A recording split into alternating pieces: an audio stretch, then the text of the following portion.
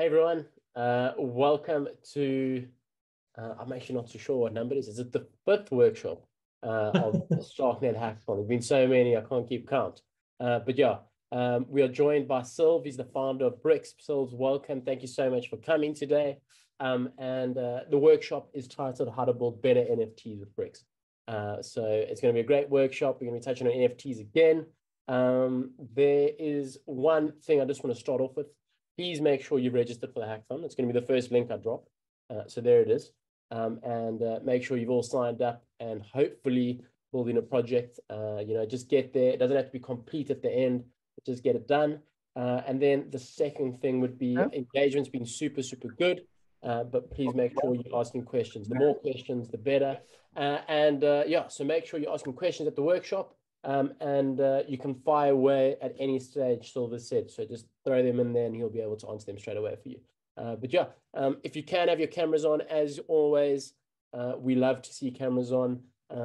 If not, understandable. And thanks so much to Rashan and Fox for always having your cameras on. We really appreciate it.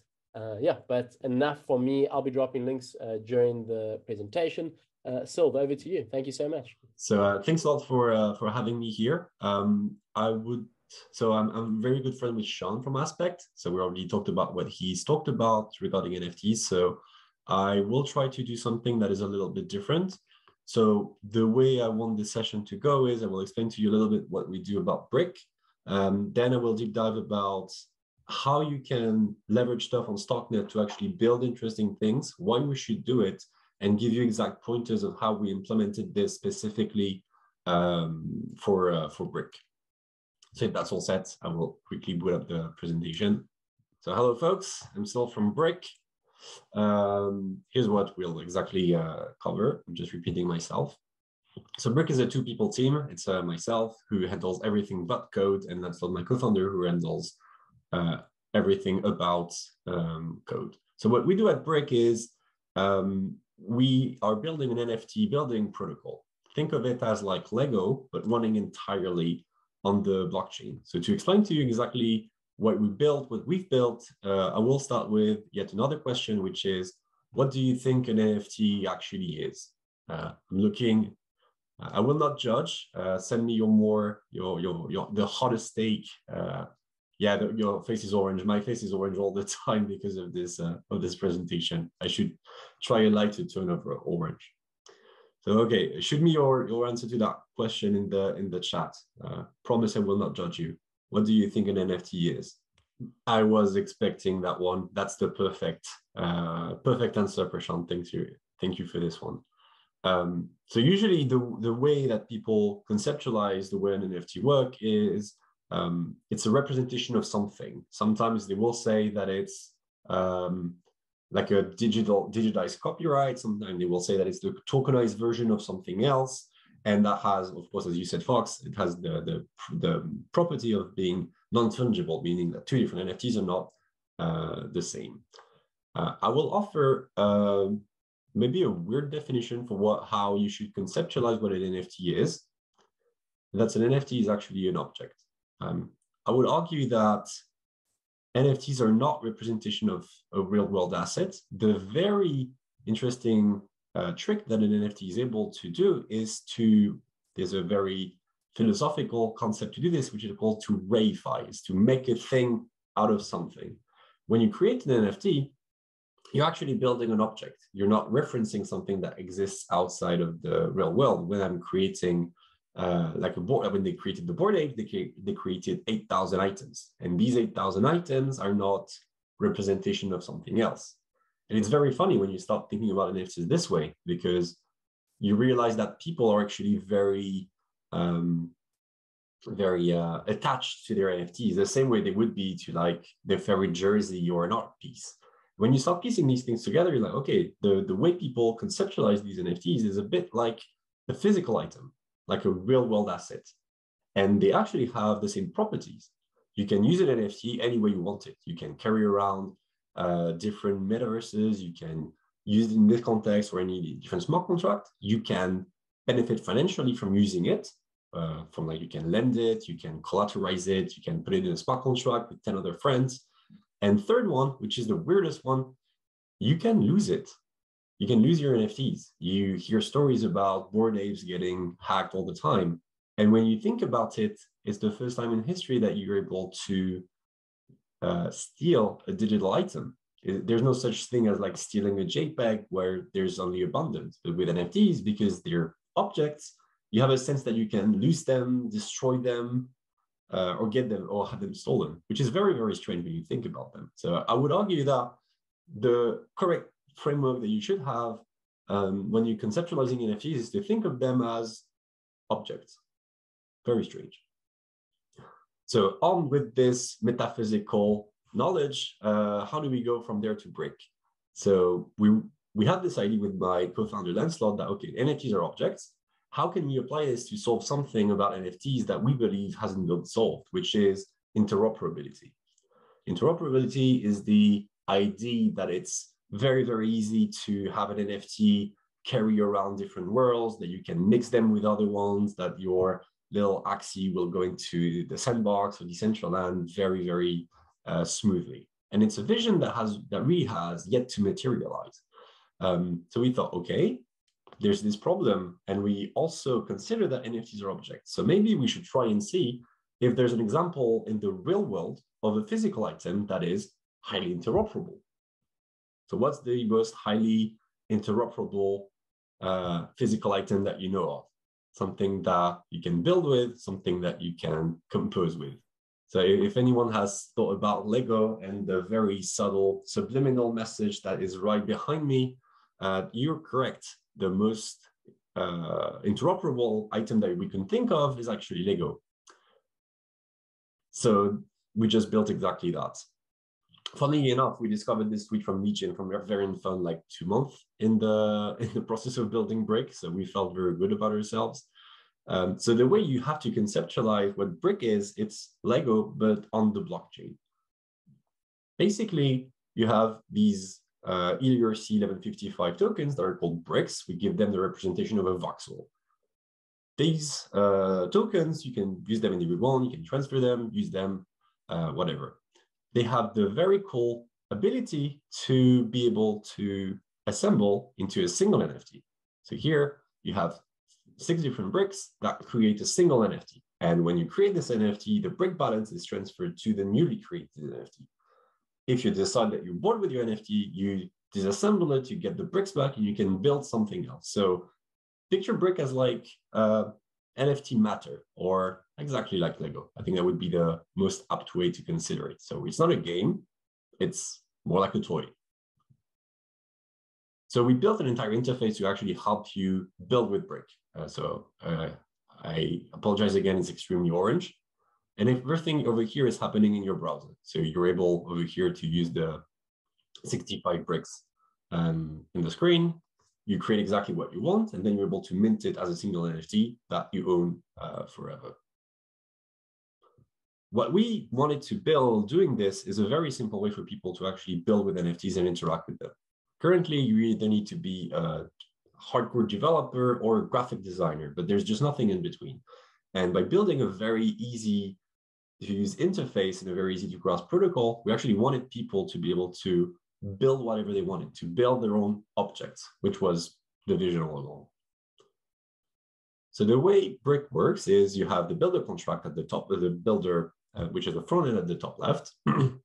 We store data directly on our backend and soon on IPFS. This is used to provide an API to third parties so that you can get different file formats, so that you can, for instance, use it in OnCyber, use it in a sandbox, or any other metaverse out there, thanks to different file formats. And it's mainly just 2 contracts, the one that manages the Briqs and the one that manages the sets. And that's about that. So we were the first protocol deployed on StarkNet mainnet at the end of December, which actually caused a bit of issues. And we've been on StarkNet ever since. We are highly interoperable and highly interoperated with most of the other protocols running on StarkNet at the moment. And to give you an idea of what the community has built, every single creation that you see here was built with Briq using the builder on Briq. So you have some very, very impressive creations, like at the bottom left. This is a loot realm. Someone from the community decided to actually build an entire castle out of them. Yeah, the contracts are open source on GitHub. There's a link at the bottom of the presentation. I will send it out. It's a Briq NFT on GitHub. Some numbers. So far, since we've been on testnet, so probably like mid-December, 112,000 NFTs built. So these numbers are to be taken with a grain of salt, but virtually half to 3/4 of all the active wallets on StarkNet have interacted with Briq out there. So 82,000 unique creations with Briq. That's some very impressive numbers. What makes Briq than other platforms out there? Could you rephrase this? I'm not sure I got it, Ashwant. Okay, I'll come back to this afterwards. Some other stuff that people have built. On the right-hand side, we're actually integrated with another metaverse currently. So one guy, the Rouge here, was a very talented builder. Yeah, they are in the 82,000. They're about twice this on the testnet. So it's already a pretty big community. So this guy on the right-hand side, he actually built an entire city out of Briq. And thanks to our metaverse integration, he was so happy to actually be able to like walk around the city he had created. That's a bit of an aha moment for him. Some other stuff that people have built. There's one French guy who's building an entire PFP collection out of Briq. So here it's been about 3 to 4 months, and he's cranking out one new dock built out of Briq every day. So you get Napoleon dock, Butchery dock. He's building like an entire thing on top of Briq, which was just crazy when we discovered that happened. And that's about that. One of the first things that actually happened to us when we come out on mainnet, trailblazing things on StarkNet comes at a price, is that we massively clogged the network, and StarkWare very politely asked us to stop costing them 12 to 20K a day, because back then they were subsidizing the transaction cost. So building on a layer 2 like StarkNet is very, very fun, but it also comes with its own sets of challenges. So that's it. We'll be back next week with a major update, and I will give you a little bit of a teaser of what is coming next for Briq. If you listen carefully, I told you it looks a bit like Lego, so I'm wondering what's coming next for us. All right, that was the Briq presentation. Off to the meaty part. Why should you build on StarkNet? Mainly, people want to build on StarkNet because it's cheap and it's fast. People, if you're in this presentation, you already know what a layer 2 is. You do know that it's just faster, it's cheaper, it's just going to be all around more efficient to do it. So it's like a net benefit compared to just building on a layer 1. I would argue there are actually more reasons to this. First of all, it's actually a lot funnier because you actually need to build a lot of stuff on StarkNet. It's not only copy-paste. There are a lot of things that have to be invented here because Cairo is different. So you do need to be able to think outside the box when you are building these things.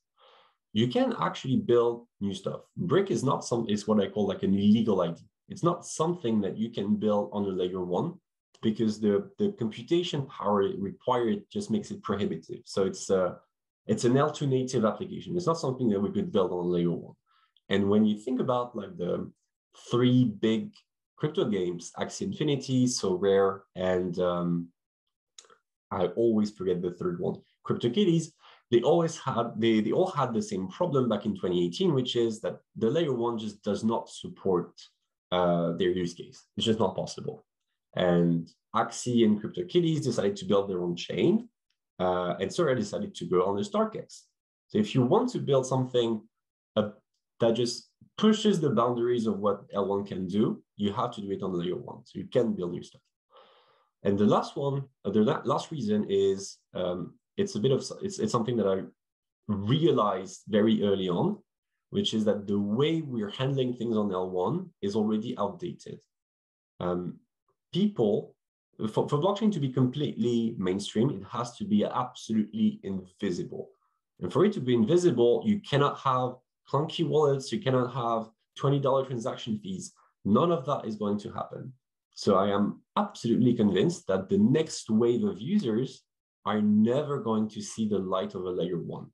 Doing a transaction on L1 and waiting 2 hours to get your confirmation of paying $150 in gas for an NFT mint will be a thing of the past, a bit like we used to connect with the internet through a modem. Like, we're just never going to touch a layer 1 anymore. I actually think that's like the strongest reason to start building native applications on layer 2s very early on.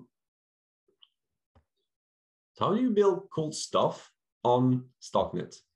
The first advice that I have here is what we very jokingly call the gospel of RoboTeddy. RoboTeddy was a very talented dev. He's still alive, so he's still a very talented dev that worked in Cairo very, very early on, like about September, I think. And he built I put all of these as resources at the end of the presentation, so you'll be able to have them. He compiled a bit of best practices very early on of what kind of mindset you should have when you're building in Cairo. And the very funny thing he said is computation is cheap, storage is expensive. So that should guide you when you're thinking about designing applications on StarkNet. Always go for, well, how can I save on a storage slot and how can I make this a computation? Second advice is just free your mind. Some builders try to copy paste everything from Ethereum, right from L1. We even have tools that help you do this, called Warp, for instance. Warp is a tool that helps you convert Solidity to Cairo. I think it works really, really well. What I'm trying to say here is you can copy paste projects that are working on L1 and put them on L2. You can build another AMM, you can build another something that works marginally better, let's say. What really grinds my gears and what really interests me in L2s is, okay, what can we now build that wasn't possible before? Briq is one of these applications. There are many others out there. So StarkWare cannot run on a layer 1. And that's the kind of thing that I want you to exit the presentation with, like just start building new things and break free of the shackles of the layer 1. So about freeing your mind, why do you think 1 billion people will be using layer 2s?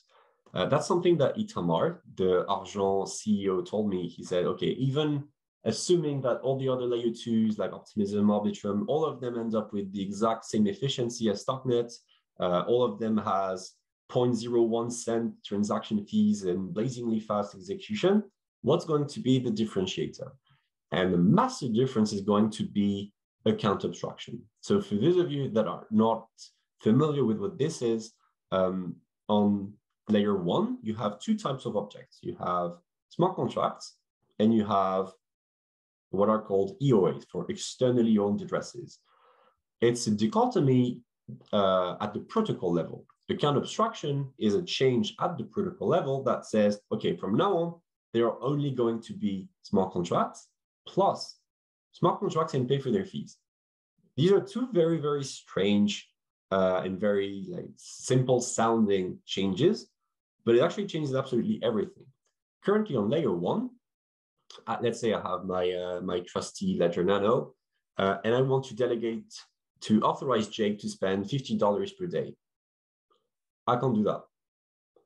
I would like to, if you've used a DeFi protocol, you need to, okay, I need to approve the token, then I need to swap the token, then I need to disapprove. And these are 3 separate transactions for which I'm going to pay 100 to 2,000 gas, 200,000 gas every single transaction. Would be really cool if you could batch all of them, but you can't do that through an EOA because an EOA is 1 transaction doing 1 thing to 1 smart contract. So you can't piggyback on all of them.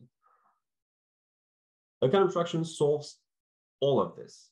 If all your wallets are smart contracts, you're able to put arbitrary logic in it. You can have a contract with a plugin that says, okay, I'm going to allow Jake to transact once per day and only up to $50 of USDC. You can have, you get transaction batching for free, meaning that you can say, okay, I want to approve, swap, and disapprove spending this token in 1 single transaction. And you don't have to think about, okay, is the smart contract implementing multi-call or not? There are so many cool things that you can do with account abstraction. And when you're designing your applications, keep this in mind. So the way most designs are done on L1 take into account that the user is going to have to whip out their nano every single action. This is not necessarily something that you have to do on StarkNet. And I will argue that's the biggest differentiator for StarkNet currently compared to zkSync and Polygon. zkSync is implementing some sort of an account abstraction, but it's a bit wishy-washy, and we're really yet to see if it has the same applications. currently on StarkNet, you already have, so Aspect, for instance, they're using this to build an actual transaction cart on their website. You click on three different items. Okay, I want to buy these 3 NFTs. Just click on them, and they're just piling up transactions very, very easily. There's no other logic than that. So it's just so powerful. You'll be able to delegate calls to other people. You'll be able to create wallets on behalf of other users. It's just great. Little story here. The first StarkNet Hackathon in Amsterdam in April 22 was actually building a session key system.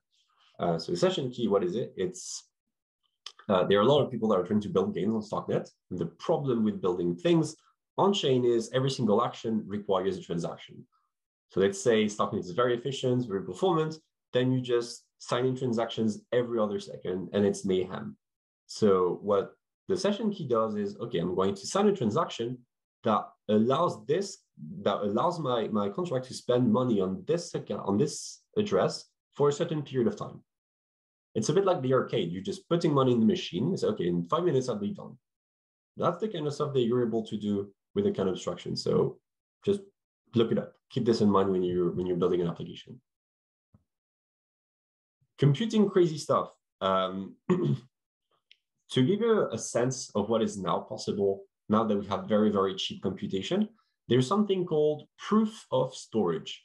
A proof of storage is a way to prove a fact on-chain. Link for session key implementation. Yeah, it's at the bottom of the presentation. What is a proof of storage? It's not possible to know past facts about the chain from a smart contract. For instance, you cannot have a smart contract know what the gas price was 300 blocks ago. You cannot ask a smart contract who was the owner of this NFT at that time. You don't have access to past data. So what proof of storage allows you to do is using Merkle proofs, and you're asking a smart contract about a fact. So you're saying, okay, is there Merkle proof? Here's what I'm asking you: is it true that I blocked something? This user owned an NFT. Is it true that at this block, this user owned this NFT? And the smart contract will say yes or no. It's just like pure magic. The problem is it's super expensive, like in computation. Luckily, we have StarkNet. So there's a company called Herodotus that is actually building this on chain. Okay, that's very theoretical. How can you actually implement it? There's one project who is already implementing it. It's called Dope Wars. Dope Wars is a game running on StarkNet, entirely on chain. But they have their NFTs on Arbitrum. Arbitrum is another layer 2. So how do you manage to bridge these two? What you could do is ask your users to bridge all their assets from Arbitrum to L1 and back to StarkNet. It's very clunky. You don't do that. So what the Dope Wars team has done, which is amazingly clever, is using storage proofs. And you actually ask a smart contract on StarkNet, is it true that on Arbitrum, this user owns this thing? And then you're done in the way it works. So you actually have double thing. Arbitrum always sends information to the layer 1 just because they're sending their state back to layer 1. That's how layer 2 works.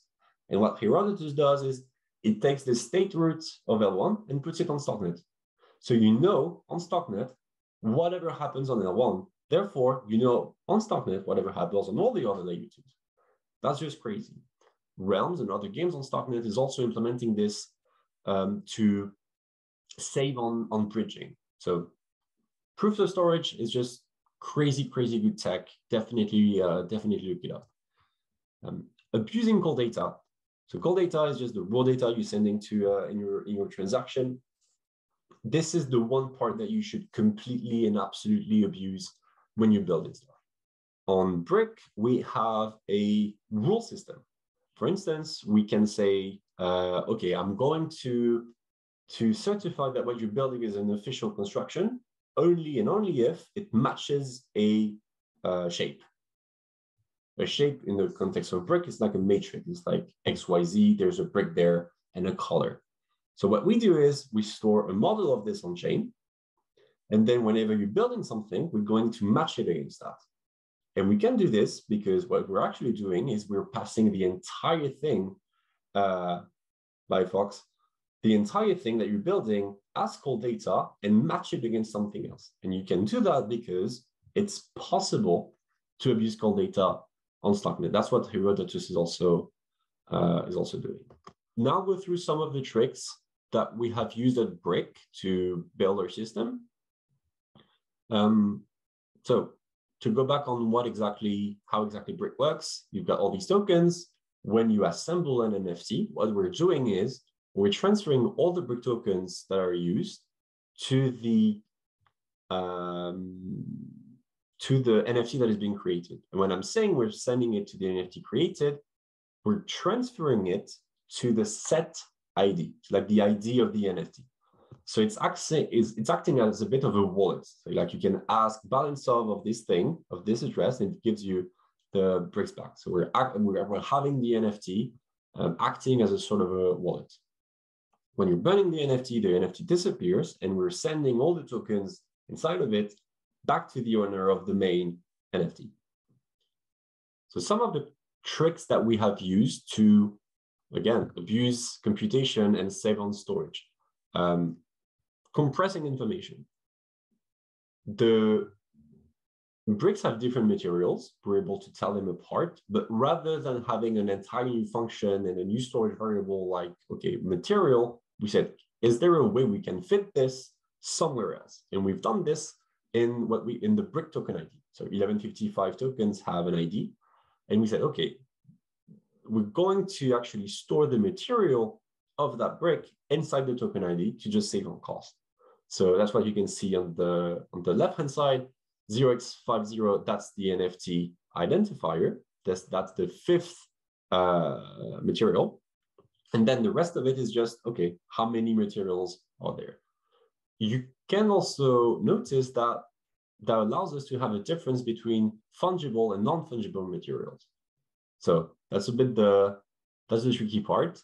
Some Briqs are fungible with each other. Just consider like a grain of salt is the same one as another grain of salt. But some of them are different, but have the same material. That's the weird thing. So you can have two identical, let's say gold Briqs, but you can also have gold Briq number 1, gold Briq number 2, gold Briq number 3. And we're able to do this very, very cheaply because of the Briq token ID trick that I'm explaining here. These are all the other resources that you can go through about like the other stuff that people have built on StarkNet, how you can do that. I think I did not put the RoboTeddy's gospel, so we'll promptly add it after the presentation. So thank you so much for coming, and thanks to the Briq team as well. We always love working with you guys. There are a couple Paris hackers around as well. So it was really, really good to see you again. And thank you to all of you. Tomorrow we have another workshop. It is bridging on StarkNet. It will be run by Ben from StarkWare. So we'll have one last workshop, I'm pretty sure. So very excited for that. And Sylve, thank you so much. Really appreciate it.